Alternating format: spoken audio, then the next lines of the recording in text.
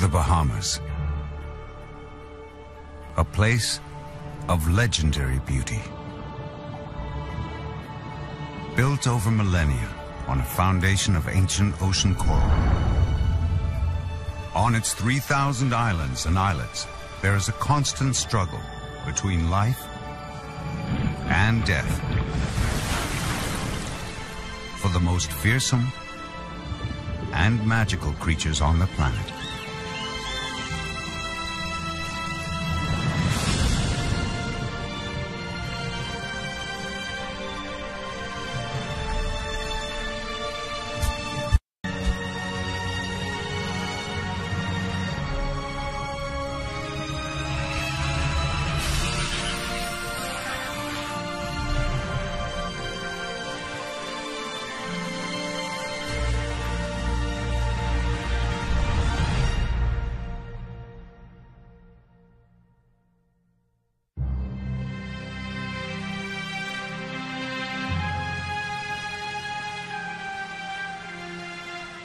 In the Bahamas, the open water realm covers most of the country's area.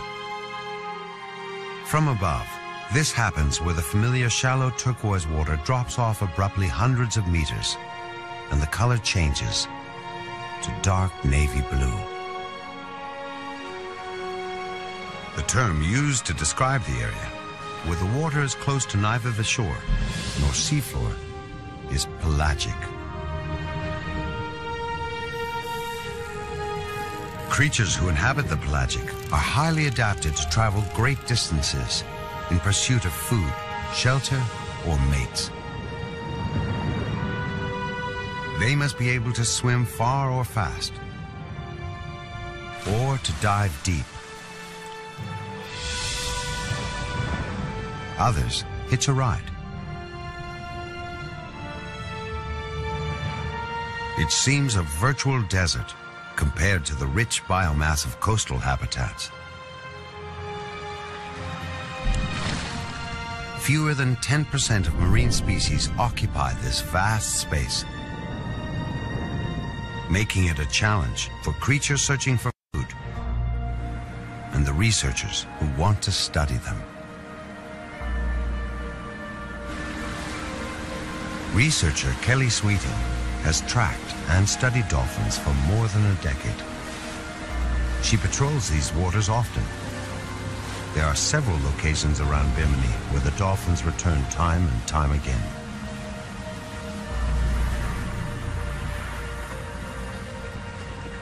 She scans the ocean for telltale dorsal breaking the surface.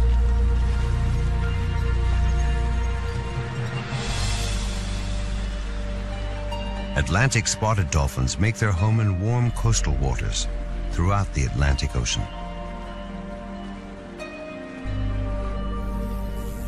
They are born gray, but develop their distinctive markings as they mature.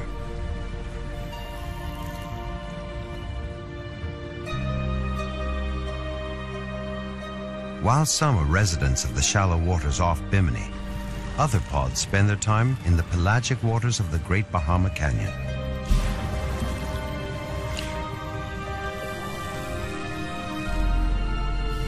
Prey species can spread out widely in the open water. Some dolphins travel far to locate schools of fish to feed.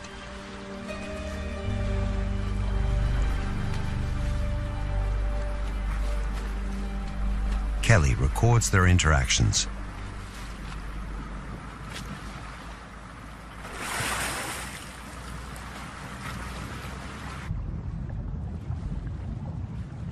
These groups of dolphins are fluid and often change. For the group, which can include both males and females of all ages, their social behaviors are survival behaviors. They act together to protect one another from predators. While some actions are purely defensive, others build bonds between members that allow them to act collectively.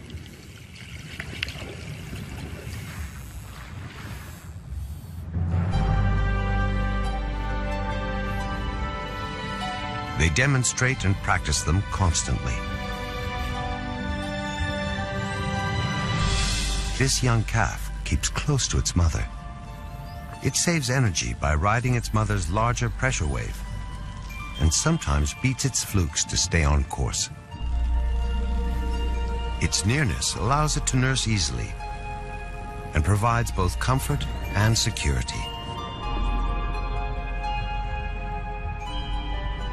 These youngsters have outgrown their mother's constant attention. They now spend time with other dolphins the same age.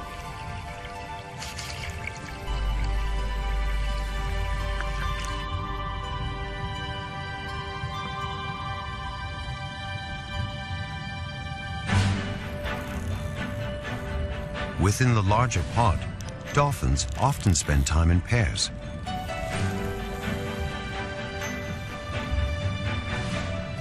But this behavior is not just for the kids. Older dolphins also spend time reinforcing their connections. Swimming with its belly up is an invitation from this dolphin, like a dog who wants its belly scratched.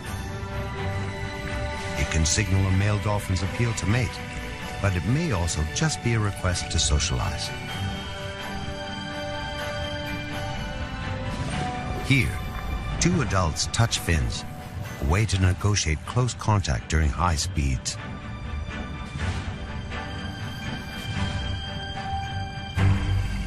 Sharks prey on dolphins here. Researchers believe the pod works together to ram or chase off attackers.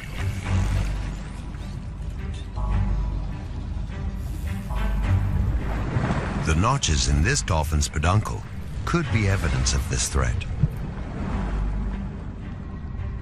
At least 15% of the dolphins in Bimini have scars from shark encounters, and the number could be as high as 30. It would take coordinated actions to fend off an attack.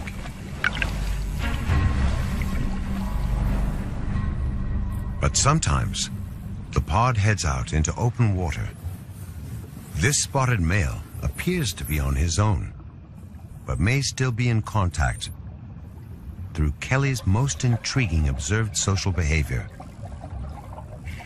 their vocalizations.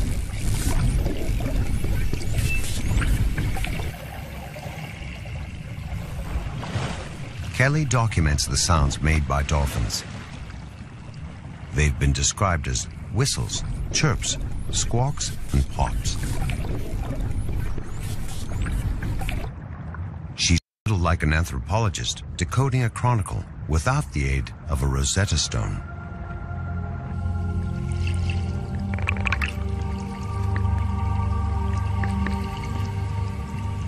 By using free dives to film the behaviors and record the sounds, she hopes to better interpret their interactions and how they contribute to the well-being of this highly social pod.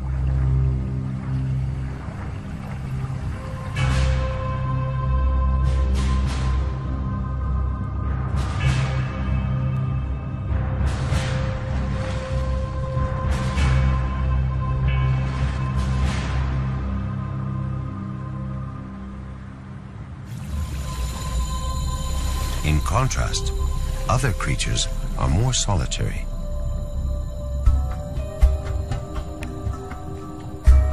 This is a loggerhead turtle.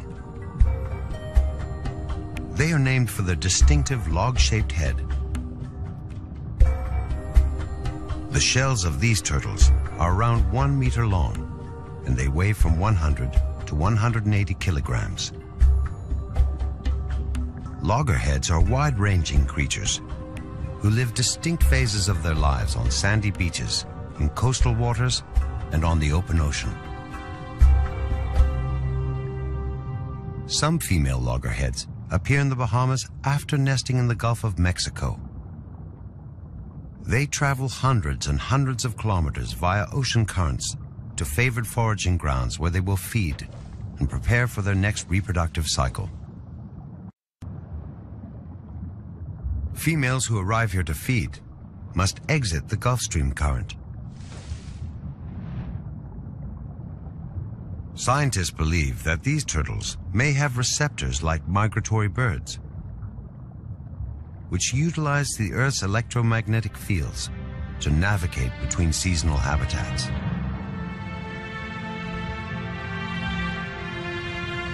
There is also a small colony of nesting loggerheads in the Bahamas. It is now mating season, which lasts from March to September. Researchers speculate this female may be preparing to lay her eggs.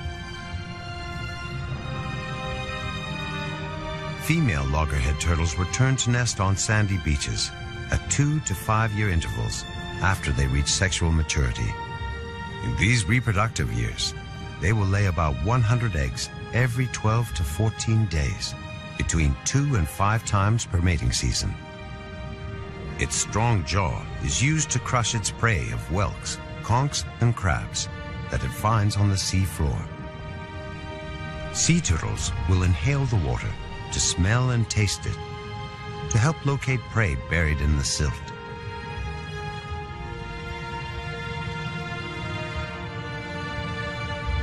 They may also eat the mud from the ocean bottom for minerals and other micronutrients.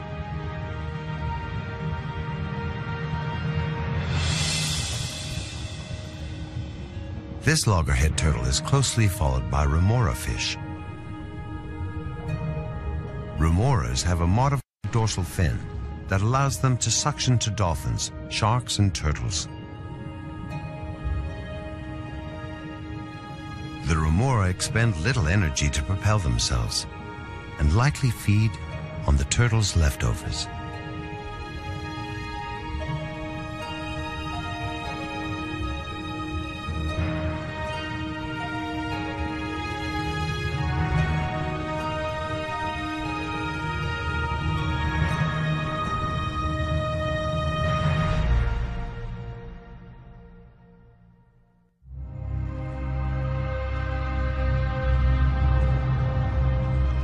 The deep ocean water that surrounds the Bahamas contains numerous species. Some are permanent residents, but many others are simply passing through. They travel thousands of kilometers to feeding grounds or for mating opportunities.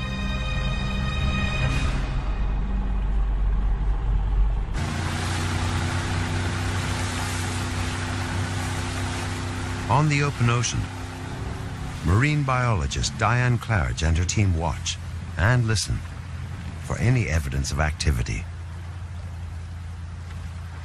They watch for any distortion in the water, blowhole spray, or evidence of breaching.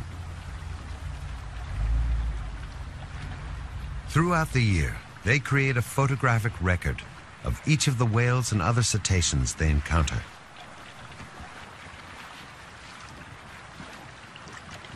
They also listen to detect the distinctive clicks of nearby marine mammals.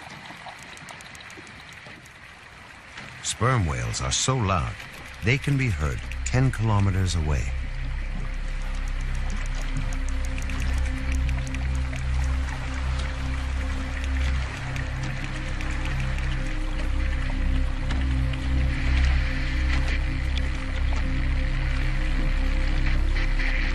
The whales are usually quiet as they ascend. At last, they hear silence after near constant clicks. The team knows that they will surface soon and have to predict their location and direction. They move in closer.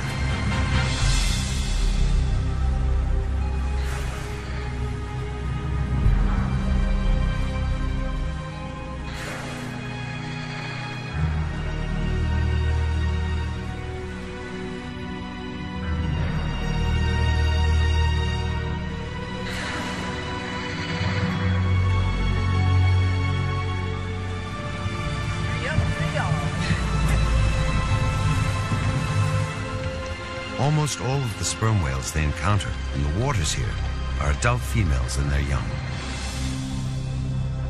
Male sperm whales spend most of their time in the colder waters towards the poles. They leave the maternal family units when they are between the ages of 4 and 12 years old. The females are much smaller, They measure about 11 rather than 18 meters long and weigh less than a third as much, at 15 tons. Sperm whales are inaccurately named for spermaceti oil located in the depression on the tops of their heads. An oil within the whale, it becomes waxy when exposed to air. Whalers once believed it was semen. Species of sperm whales are the only ones whose blowhole is asymmetrically positioned on the left side of its head.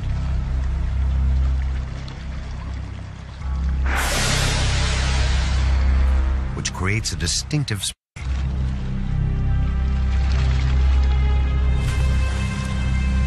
They are a challenge to locate because they dive to depths of up to 2 kilometers for an hour at a time.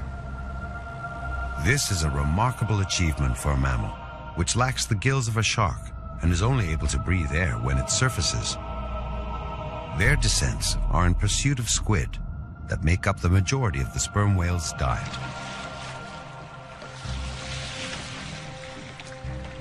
Estimates are that an adult will consume hundreds of kilograms of squid a day. To obtain such vast quantities, the whales of the unit may hunt collectively by using combinations of clicks for communication and echolocation.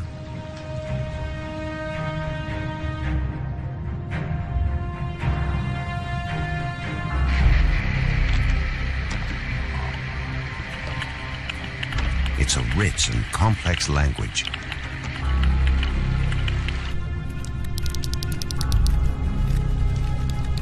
Clicks have a deep, harsh, vibrating tone that sound like the creaking of a barn door.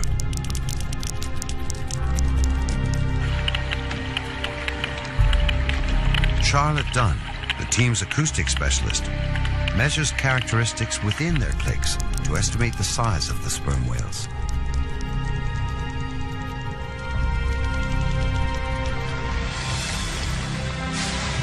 Young sperm whales are unable to dive deeply, so when the mother descends to feed, the calves stay at the surface. Another adult female will stay to protect them from killer whales.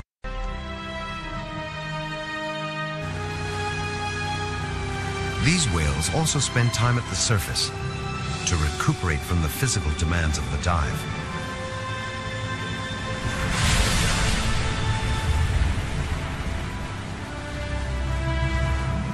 But in less than 10 minutes, they are ready to descend again.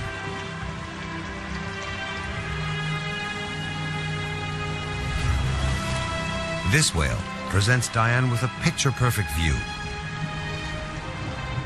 Each whale's tail has a unique pattern of nicks, which allow her to confirm its identity. This whale has been tracked over a 20-year time period, and today's encounter documents its presence here again.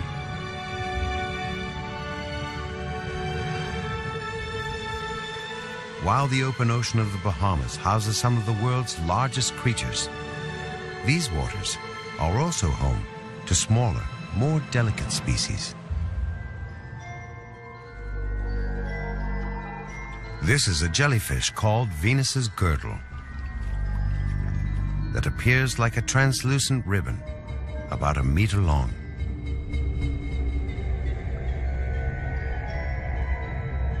Comb jellies are amongst the oldest creatures on Earth and date back more than 500 million years. Venus's girdle has sticky tentacles along the leading edge of the ribbon that trap food like tiny crustaceans and zooplankton for transport to its mouth.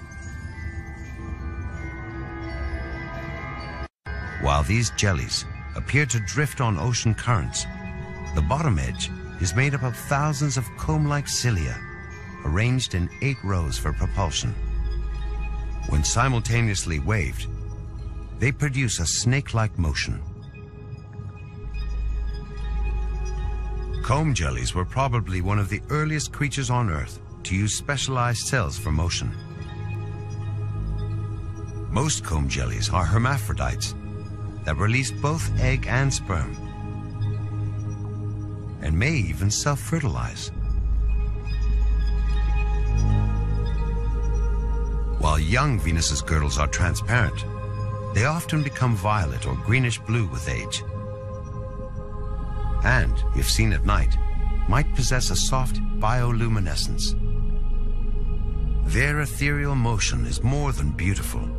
It is why they can thrive in the open ocean. Their slow movement allows them great endurance and efficient feeding. Unique reproduction strategies give them an advantage in this isolated environment.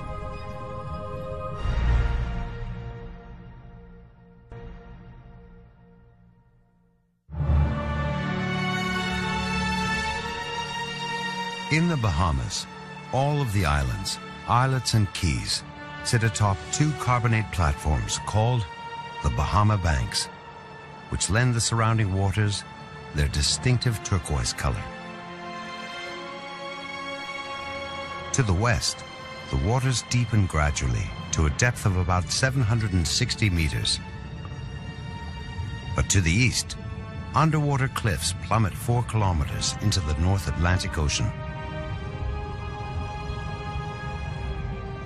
The few species that thrive here have stamina, great speed, or the ability to dive deep.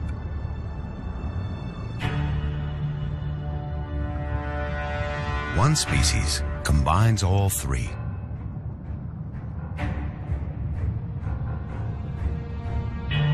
Once one of the most ubiquitous sharks in the world, the oceanic white-tip is now considered critically endangered. A true blue water species, they are not usually seen near shore, so are difficult to study.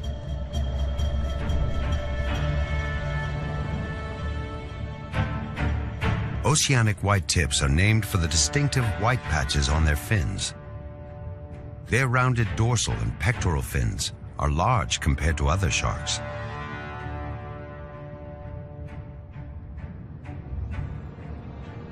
Sharks are renowned for their sense of smell, and their nostrils are located on the underside of their snouts. Seawater enters, and they can detect traces of chemicals, identifying their prey or potential mates by scent at great distances. Their nostrils, however, are not used for breathing. Water passing over their gills oxygenates their blood.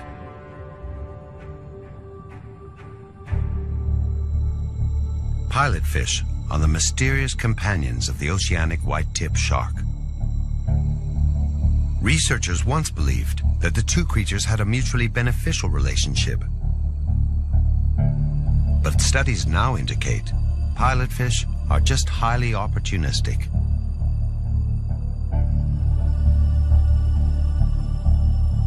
They feed on the scraps left over from shark meals.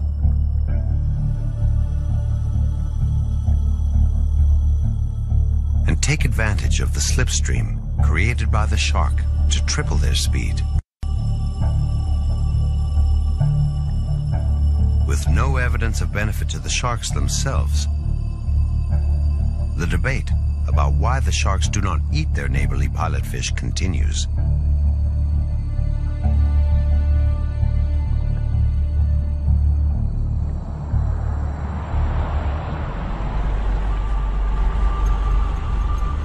The Bahamas is a world leader in shark protection.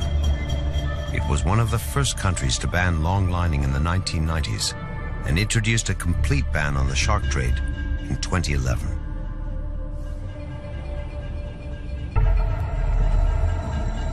As a result, this spot, just off Cat Island, presents an extraordinary opportunity for researchers and thrill seekers alike to get a close-up view of these misunderstood creatures as dozens of oceanic white-tips arrive to feed in these waters.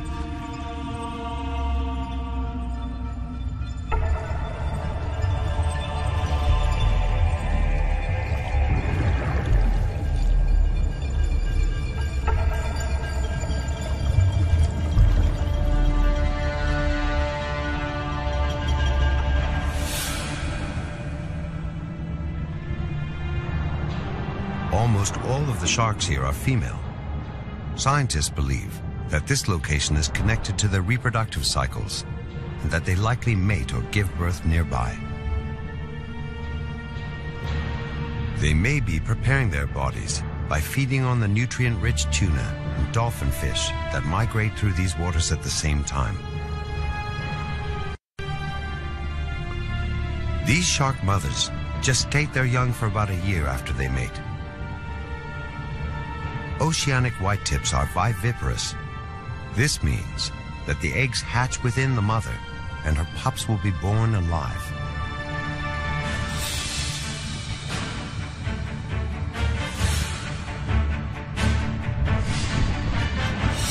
This female demonstrates how protective these expectant mothers can be, defending her catch from the competition.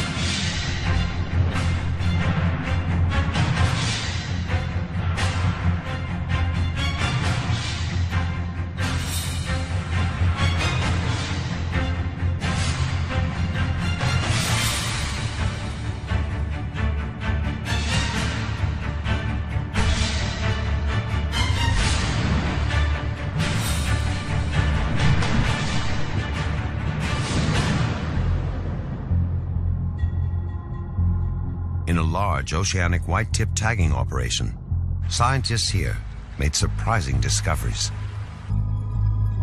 They confirmed that individual sharks traveled within a radius of as little as 500 and as much as 2,000 kilometers.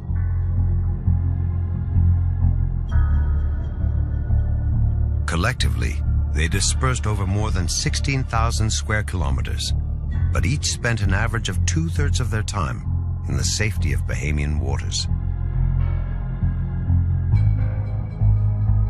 Researchers also learned that oceanic whitetips can dive to depths of more than 1,000 meters to forage for food.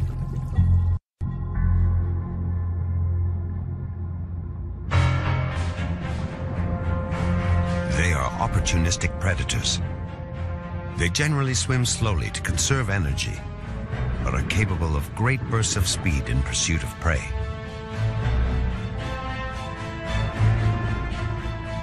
When successful, these sharks will test and bite, using serrated teeth to hold and then tear apart their quarry.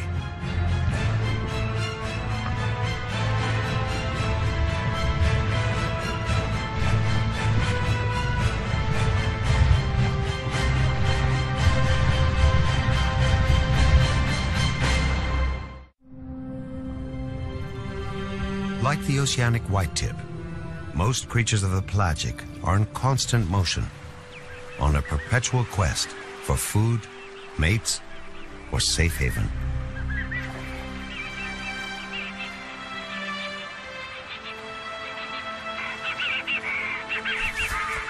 These shearwaters have a long wingspan of almost 70 centimeters.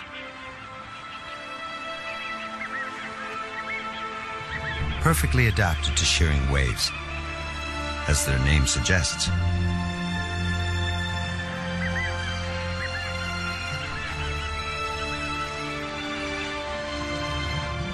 They snag their slippery prey with their serrated beaks.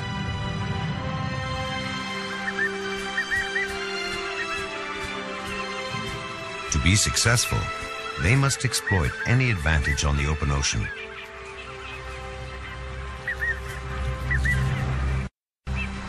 Even something as unremarkable as seaweed.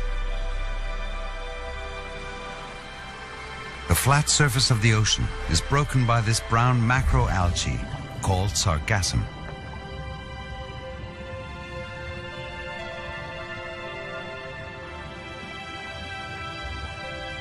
Named for the Portuguese word sargasso, meaning little grapes, sargassum has small air-filled bladders to help keep it afloat.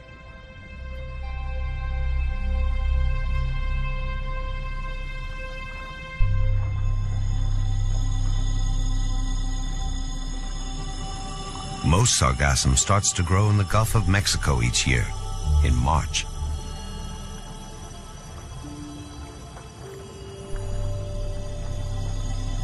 Over time, it drifts with the Gulf Stream.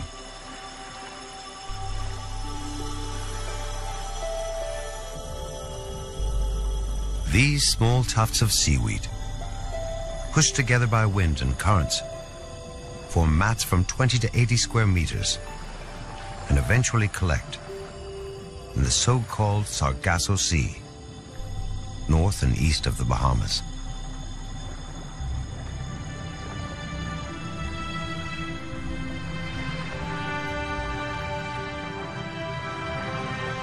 Sargassum solves many problems for creatures of the pelagic.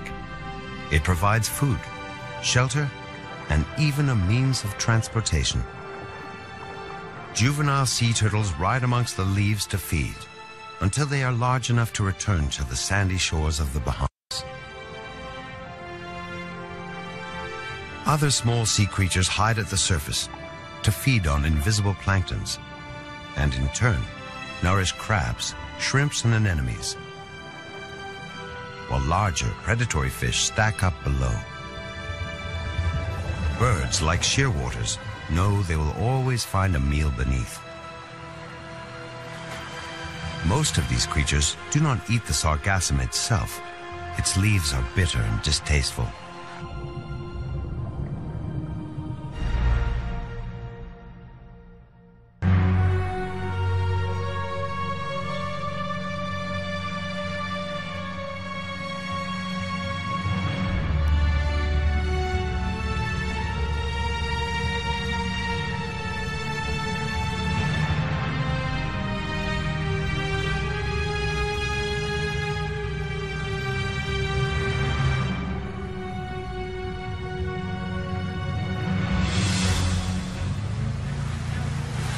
In a region called the Great Bahama Canyon,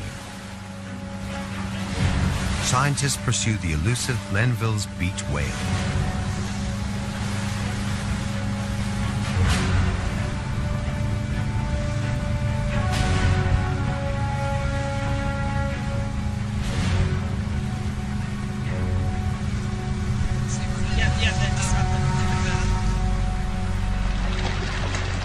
These are a family of incredible breath holders, especially relative to their compact size.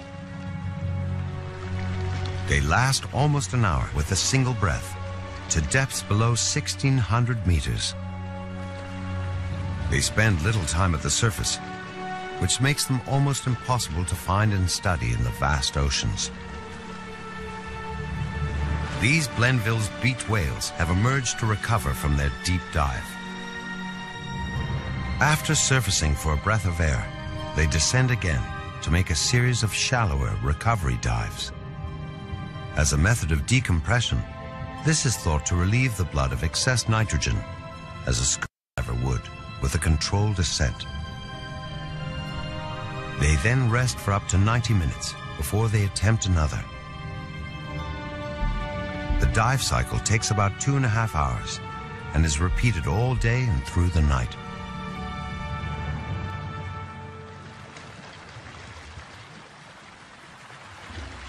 As they surface again, researcher Elizabeth Burgess jumps in to recover the one thing the whales leave behind.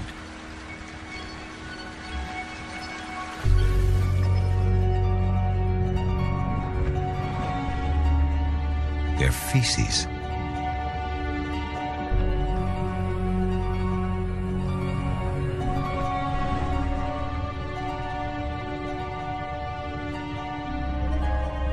By testing samples, they have learned that the Glenville's beaked whales feed mostly on a variety of squid species, but also prey on fish and crustaceans.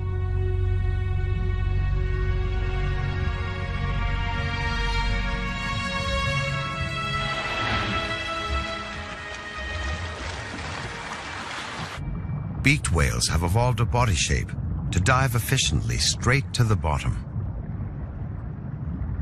Their tiny pectoral fins fit into flipper pouches on their sides to streamline them for diving.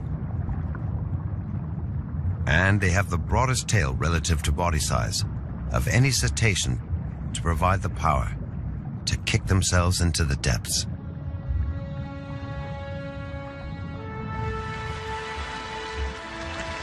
These beaked whales generally travel together in groups of up to 11 and often perform their dives simultaneously.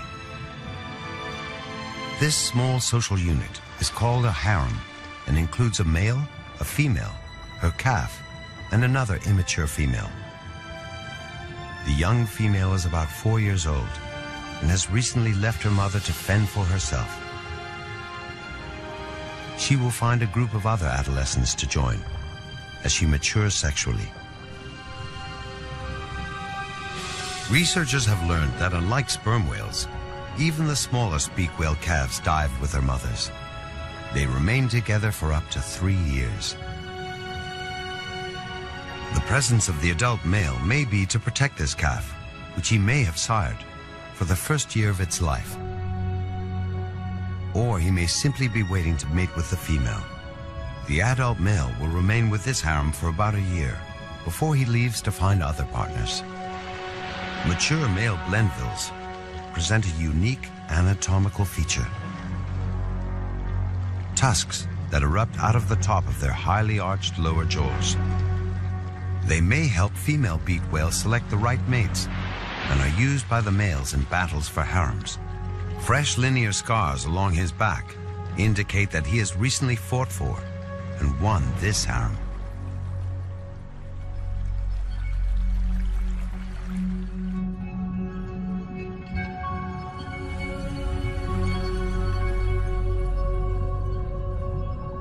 All of the beaked whales present with round scars, from the aptly named cookie cutter shark. Over time, beaked whales accumulate bites from this nocturnal parasite. The quantity of healed scars helps researchers differentiate between younger and older whales, and specific patterns confirm individual identities.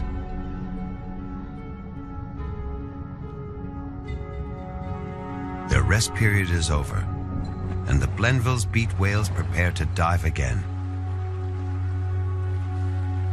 And they'll disappear once more from sight.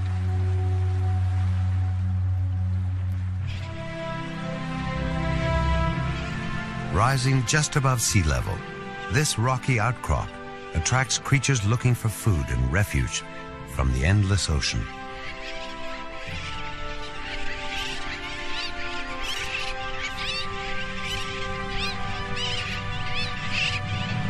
Although they rarely roost and may even sleep while flying, pelagic birds like sooty terns use offshore outcroppings during mating season.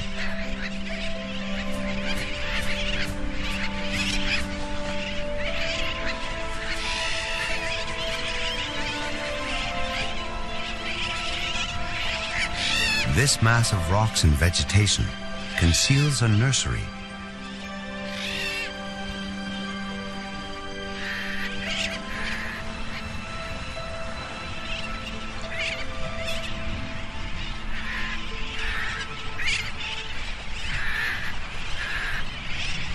Nests are little more than a pile of rocks and some loose twigs.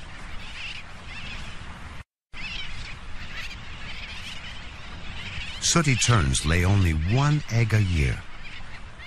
The parents invest a lot of energy to ensure that the chicks survive. They alternate incubating the eggs, and after hatching, both share feeding the chick. What it lacks in comfort, it makes up for in camouflage. The newly hatched chicks blend perfectly with their surroundings.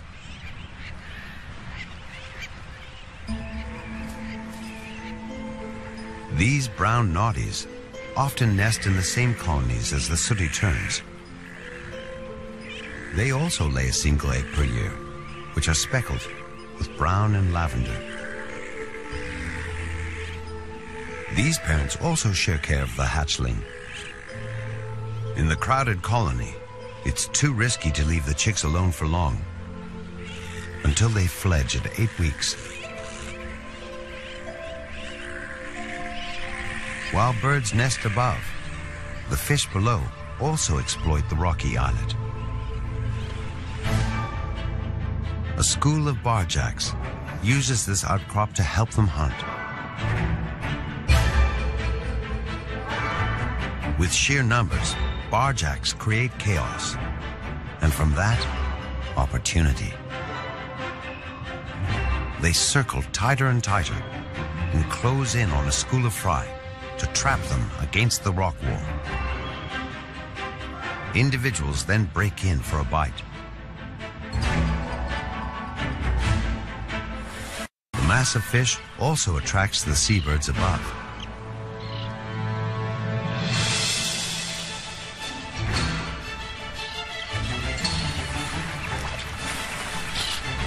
Like a missile from above, roseate terns plunge in headfirst in pursuit of the fry.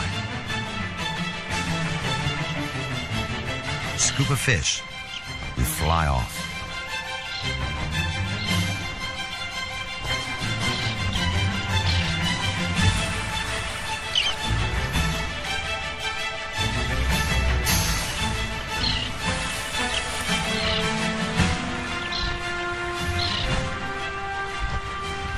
The bird's forked, arrow-like tail helps it target and attack prey with precision.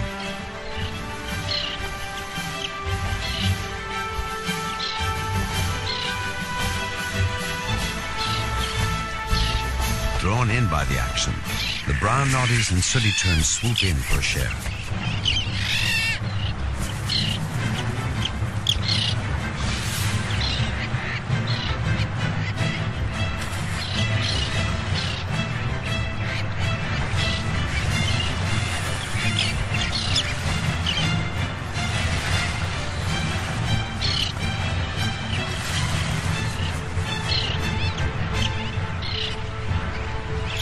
As the remaining fish escape, the parents return to the colony.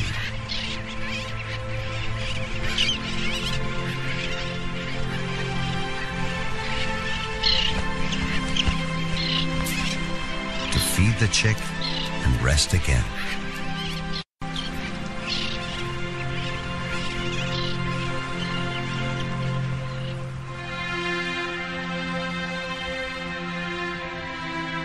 At first glance, the open waters that surround the Bahamas seem like vast emptiness. For hundreds of kilometers in many directions, nothing breaks the surface.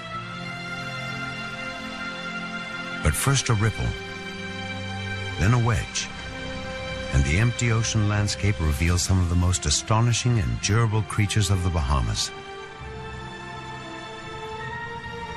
Few animals are adapted to spend their lives here.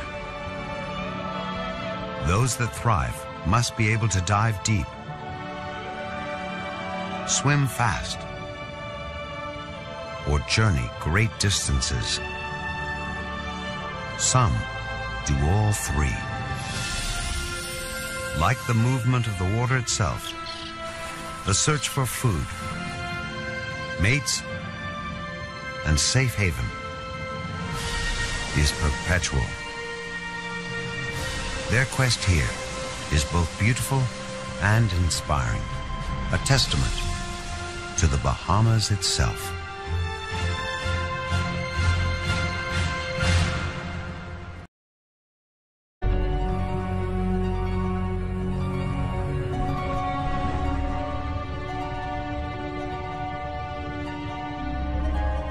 By testing samples, they have learned that the Blainville's beaked whales feed mostly on a variety of squid species, but also prey on fish and crustaceans.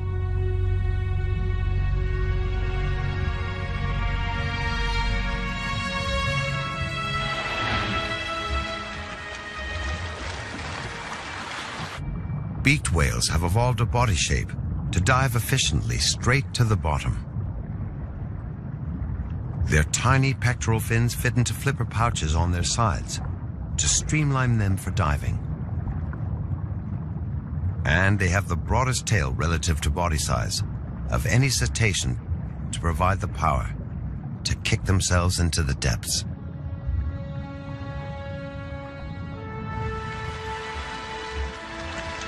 These beaked whales generally travel together in groups of up to 11 and often perform their dives simultaneously. This small social unit is called a harem and includes a male, a female, her calf, and another immature female. The young female is about 4 years old and has recently left her mother to fend for herself.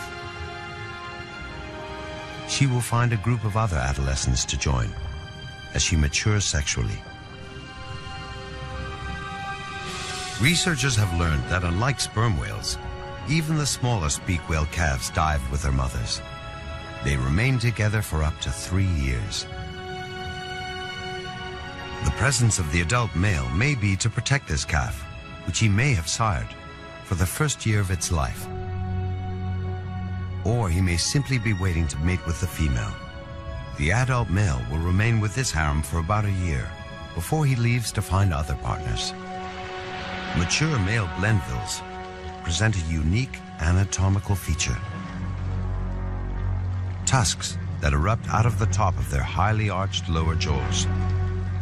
They may help female beak whales select the right mates and are used by the males in battles for harems. Fresh linear scars along his back indicate that he has recently fought for and won this harem.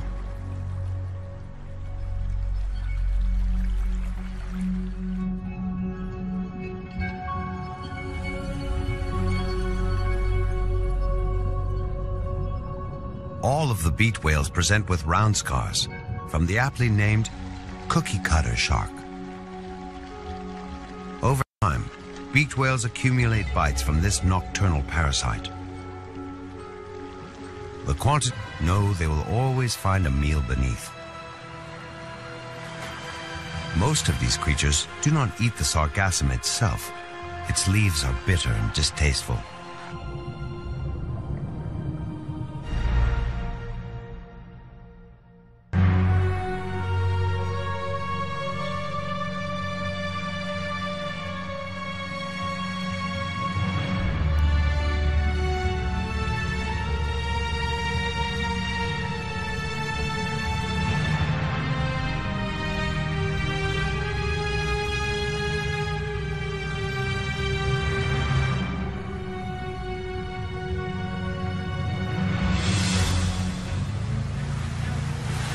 In a region called the Great Bahama Canyon, scientists pursue the elusive Blenville's beaked whale.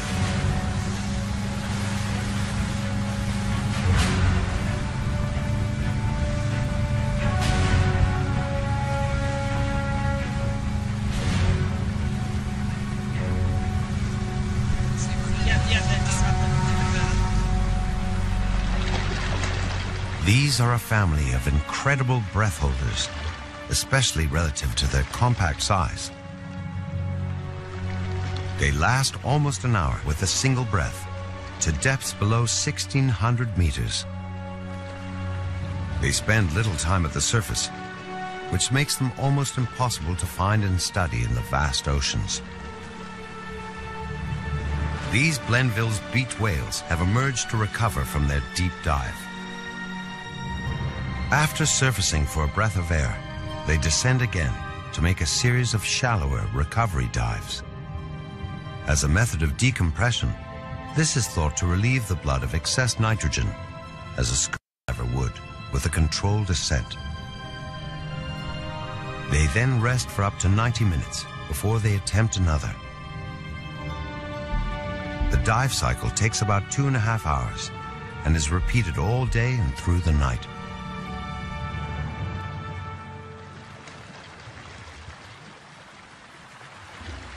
As they surface again, researcher Elizabeth Burgess jumps in to recover the one thing the whales leave behind.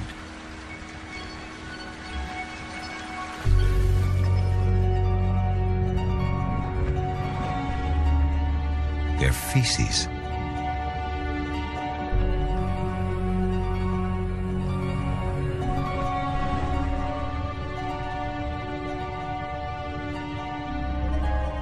By testing samples, they have learned that the Blenville's beaked whales feed mostly on a variety of squid species. They may be preparing their bodies by feeding on the nutrient-rich tuna and dolphin fish that migrate through these waters at the same time. These shark mothers gestate their young for about a year after they mate. Oceanic whitetips are viviparous. This means that the eggs hatch within the mother and her pups will be born alive.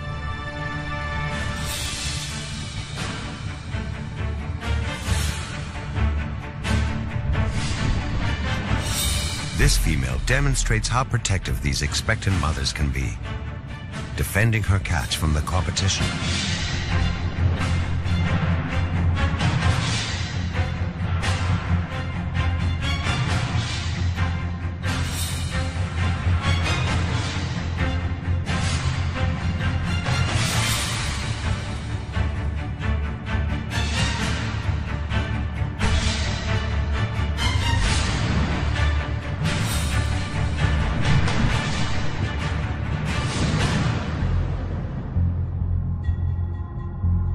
In a large oceanic white-tip tagging operation, scientists here made surprising discoveries.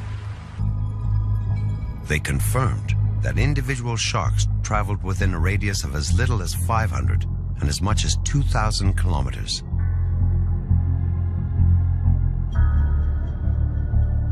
Collectively, they dispersed over more than 16,000 square kilometers, but each spent an average of 2/3 of their time in the safety of Bahamian waters. Researchers also learned that oceanic whitetips can dive to depths of more than 1,000 meters to forage for food.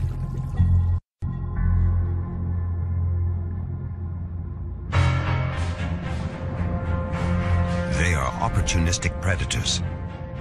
They generally swim slowly to conserve energy, but are capable of great bursts of speed in pursuit of prey.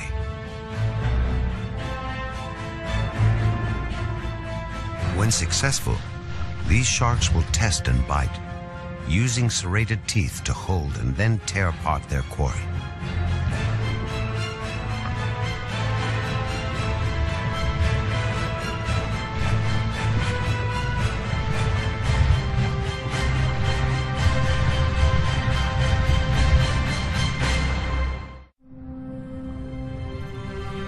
Like the oceanic whitetip, most creatures of the pelagic are in constant motion, on a perpetual quest for food, mates, or safe haven.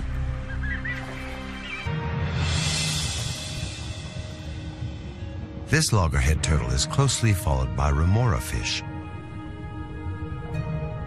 Remoras have a modified dorsal fin that allows them to suction to dolphins, sharks, and turtles. The remora expend little energy to propel themselves and likely feed on the turtle's leftovers.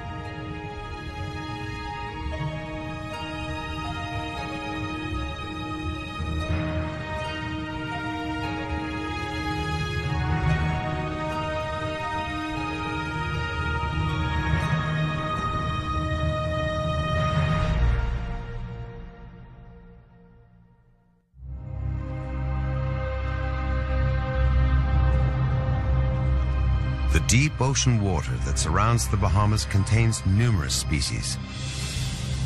Some are permanent residents, but many others are simply passing through. They travel thousands of kilometers to feeding grounds or for mating opportunities.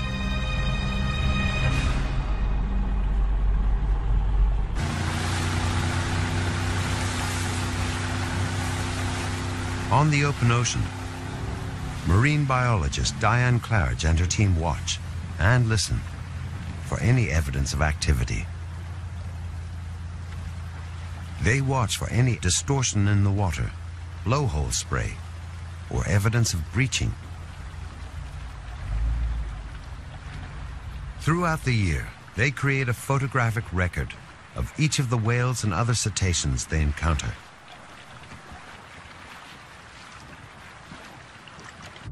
They also listen to detect the distinctive clicks of nearby marine mammals. Sperm whales are so loud, they can be heard 10 kilometers away.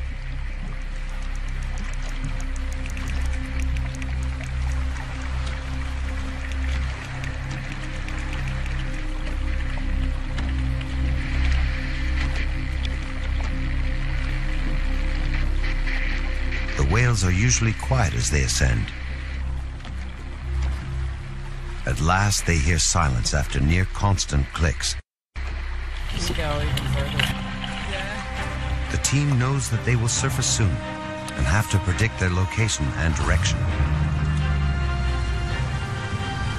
They move in closer.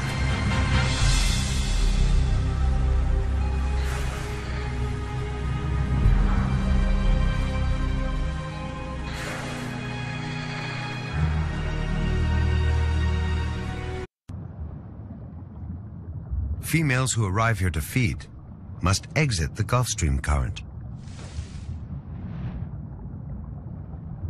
Scientists believe that these turtles may have receptors like migratory birds, which utilize the Earth's electromagnetic fields to navigate between seasonal habitats.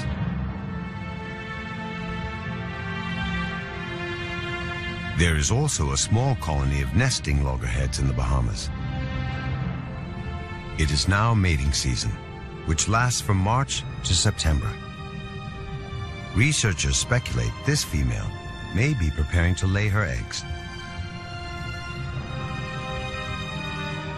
Female loggerhead turtles return to nest on sandy beaches at 2 to 5 year intervals after they reach sexual maturity.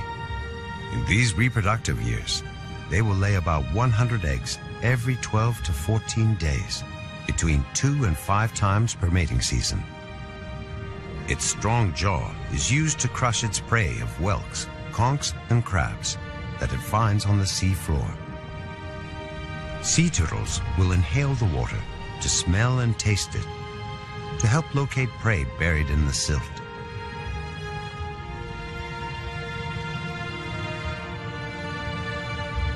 They may also eat the mud from the ocean bottom for minerals and other micronutrients.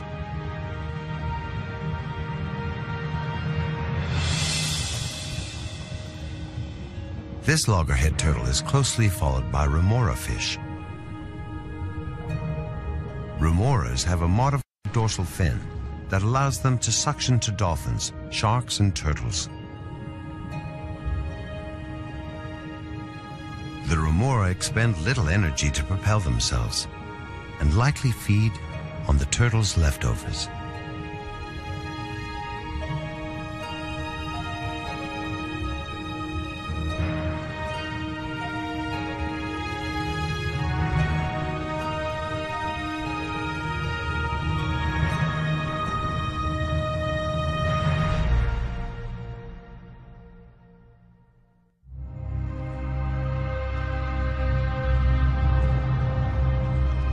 The deep ocean water that surrounds the Bahamas contains numerous species.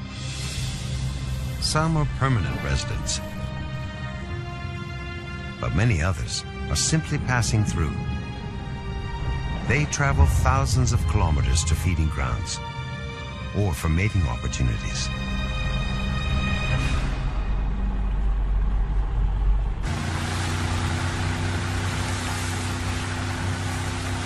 Now considered critically endangered. A true blue water species, they are not usually seen near shore, so are difficult to study.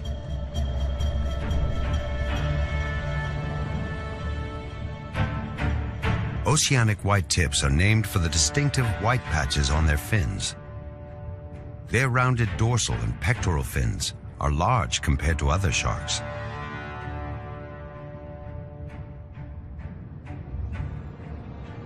Sharks are renowned for their sense of smell, and their nostrils are located on the underside of their snouts. Seawater enters, and they can detect traces of chemicals, identifying their prey or potential mates by scent at great distances. Their nostrils, however, are not used for breathing. Water passing over their gills oxygenates their blood.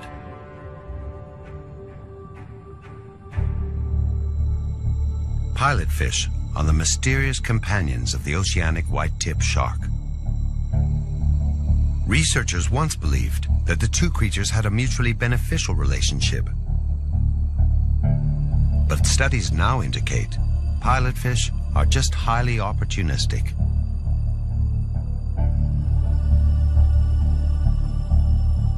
They feed on the scraps left over from shark meals.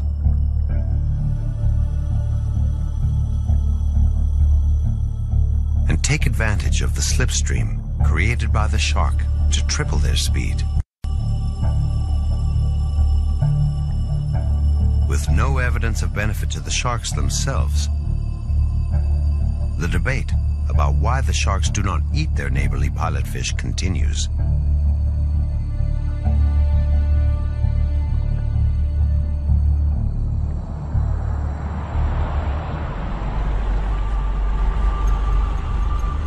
The Bahamas is a world leader in shark protection. It was one of the first countries to ban longlining in the 1990s and introduced a complete ban on the shark trade in 2011.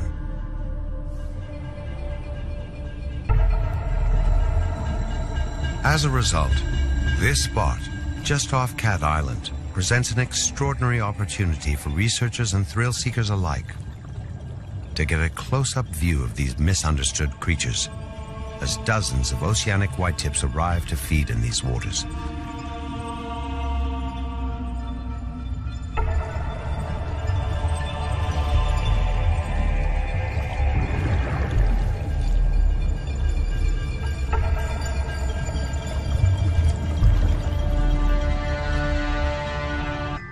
Arranged in 8 rows for propulsion. When simultaneously waved, they produce a snake-like motion. Comb jellies were probably one of the earliest creatures on Earth to use specialized cells for motion. Most comb jellies are hermaphrodites that release both egg and sperm, and may even self-fertilize. While young Venus's girdles are transparent, they often become violet or greenish-blue with age. And, if seen at night, might possess a soft bioluminescence. Their ethereal motion is more than beautiful. It is why they can thrive in the open ocean. Their slow movement allows them great endurance and efficient feeding.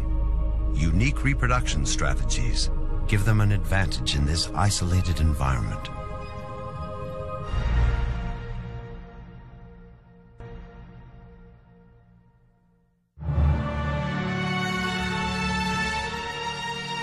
In the Bahamas, all of the islands, islets and keys sit atop 2 carbonate platforms called the Bahama Banks, which lend the surrounding waters their distinctive turquoise color.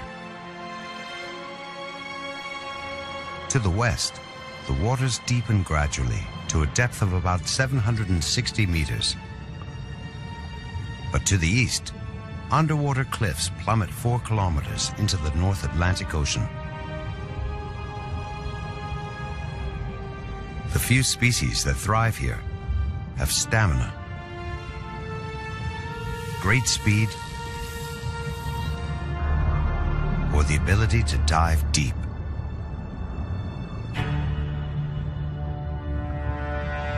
One species combines all 3.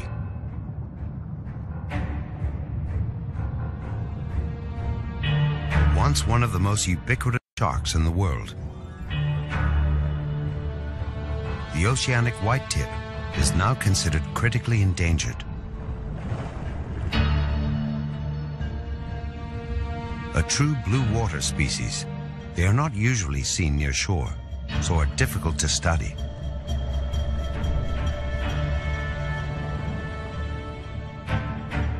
Oceanic whitetips are named for the distinctive white patches on their fins. Their rounded dorsal and pectoral fins are large compared to other sharks.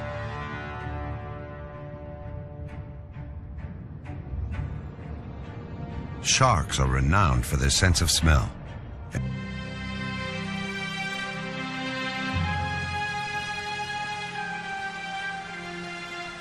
In the Bahamas, the open water realm covers most of the country's area. From above, this happens where the familiar shallow turquoise water drops off abruptly hundreds of meters, and the color changes to dark navy blue.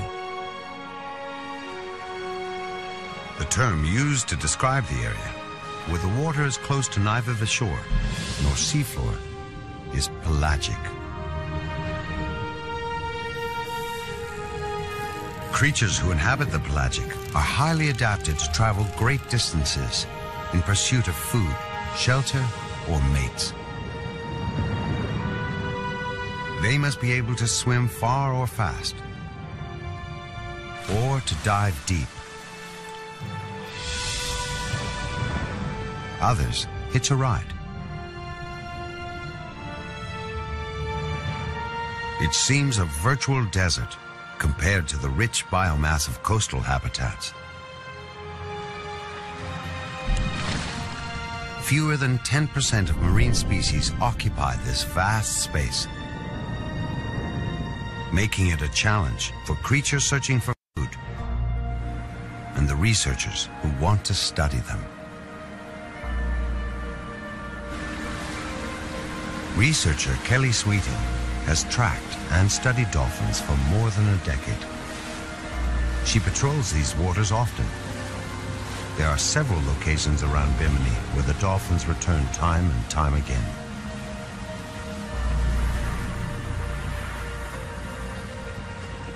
She scans the ocean for telltale dorsal breaking the surface.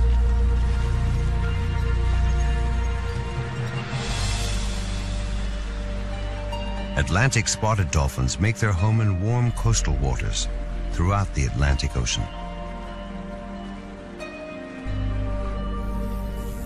They are born gray, but develop their distinctive markings as they mature.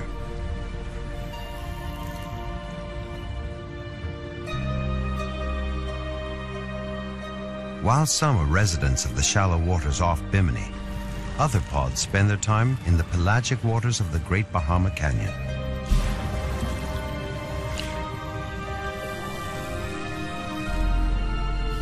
Prey species can spread out widely in the open water. Some dolphins travel far to locate schools of fish to feed.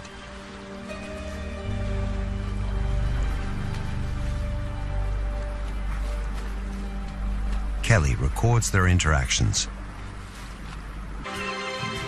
To be successful, they must exploit any advantage on the open ocean.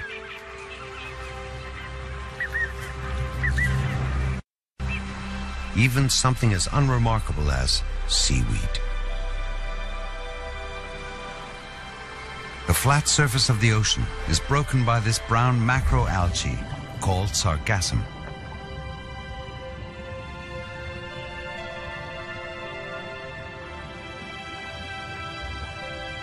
Named for the Portuguese word sargasso, meaning little grapes, sargassum has small air-filled bladders to help keep it afloat.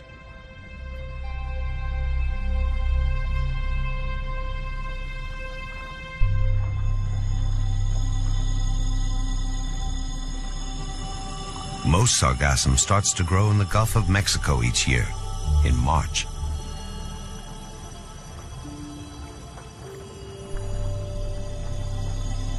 Over time, it drifts with the Gulf Stream.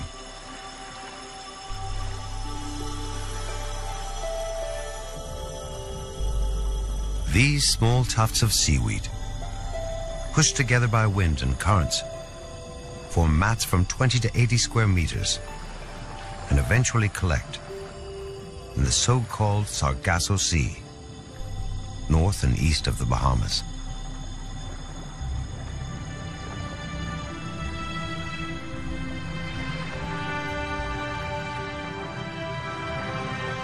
Sargassum solves many problems for creatures of the pelagic. It provides food, shelter, and even a means of transportation. Juvenile sea turtles ride amongst the leaves to feed until they are large enough to return to the sandy shores of the Bahamas. Other small sea creatures hide at the surface to feed on invisible planktons and in turn nourish crabs, shrimps, and anemones, while larger predatory fish stack up below. Birds, like shearwaters, know they will always find a meal beneath. Most of these creatures do not eat the sargassum itself. Its leaves are bitter and distasteful.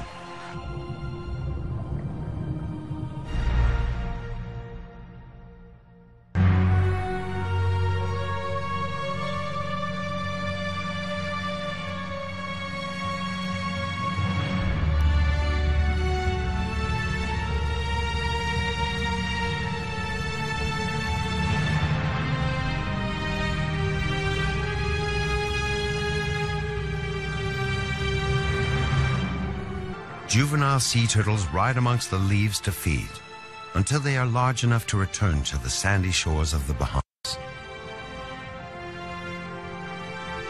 Other small sea creatures hide at the surface to feed on invisible planktons and in turn nourish crabs, shrimps, and anemones, while larger predatory fish stack up below. Birds, like shearwaters, know they will always find a meal beneath. Most of these creatures do not eat the sargassum itself. Its leaves are bitter and distasteful.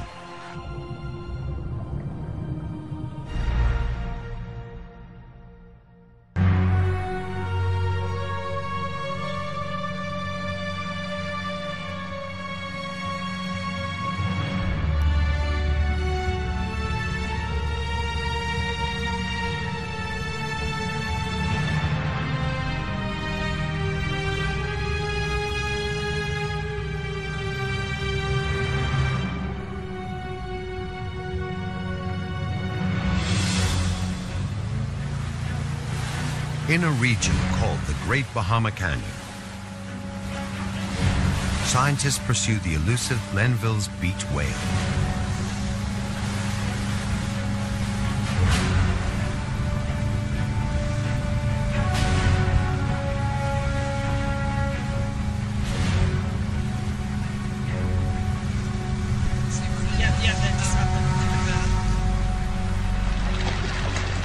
These are a family of incredible breath holders, especially relative to their compact size.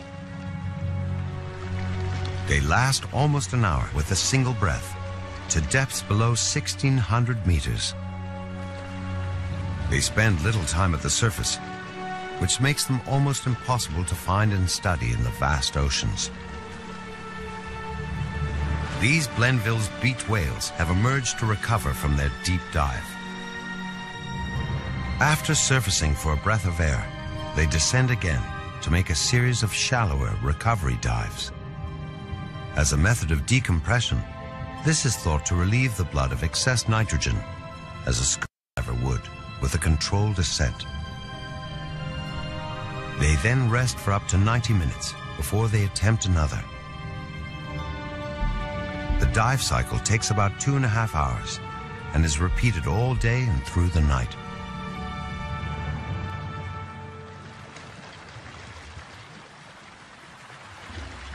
As they surface again, researcher Elizabeth Burgess jumps in to recover the one thing the whales leave behind.